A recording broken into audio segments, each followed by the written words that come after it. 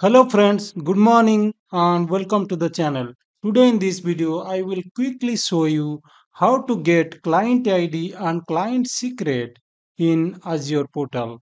So without making any delay, what we will do is I will navigate to Azure Portal where I will show you these steps to do this. Okay. And one more point I want to mention here is I have also written an article on this topic.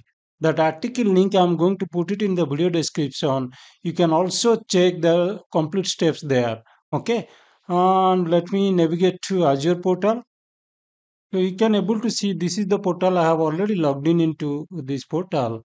And here what you need to do is to get the client ID client secret, you just search for Microsoft Entra ID. Microsoft Entra ID. Can it earlier it was known as Azure Active Directory. Okay, now recently they have renamed it to Microsoft Entra ID. So now onwards, instead of Azure Active Directory, you will see this Microsoft Entra ID. Okay, click on that, and then what you need to do is click on the app registrations, and here you will see all the application tab, owned applications like which applications you are the owner. So all these things you will see, deleted applications, applications for personal account, etc. Right now, click on the application for the one you want to see the secret, like client ID and client secret. Right now, so now what I'll do, I will just click on this all applications tab, and here I will search for my application for the one I want to see the client ID and client secret, right?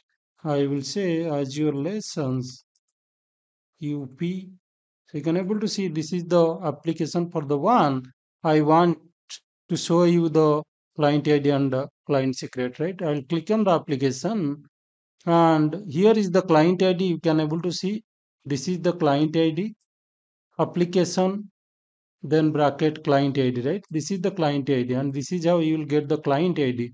And you will see a copy to clipboard button next to the ID. Just click on that. The ID will copied. Now you can take this ID and use it in your script or code wherever you want.